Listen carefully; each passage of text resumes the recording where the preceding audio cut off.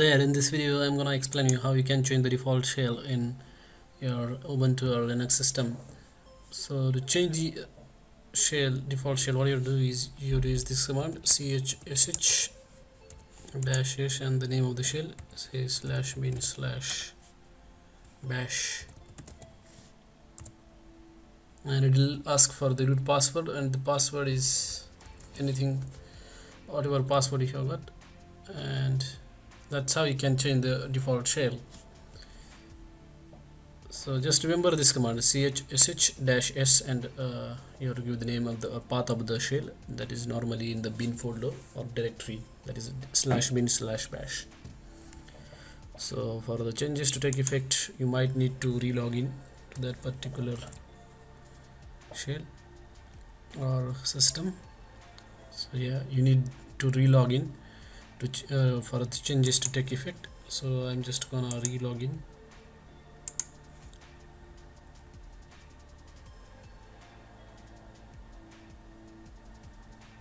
So I'm just gonna reboot.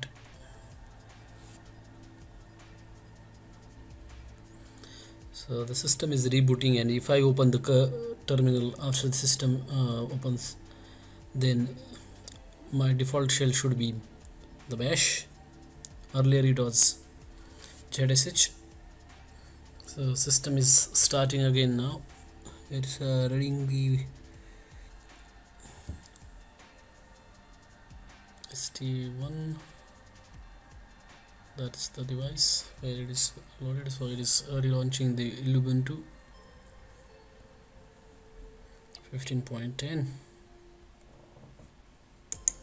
I'll just type the password for this user, and now if I launch the terminal, the default shell that will open in the terminal will be bash.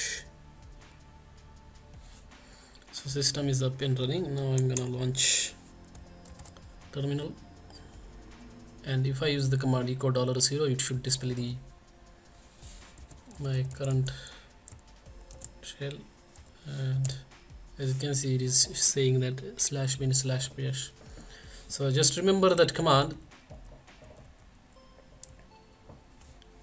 chsh-s and then give here the name of the path of the shell, bash or csh or zsh, whatever it is.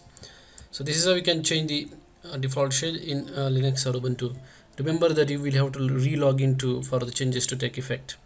Thanks for watching this video.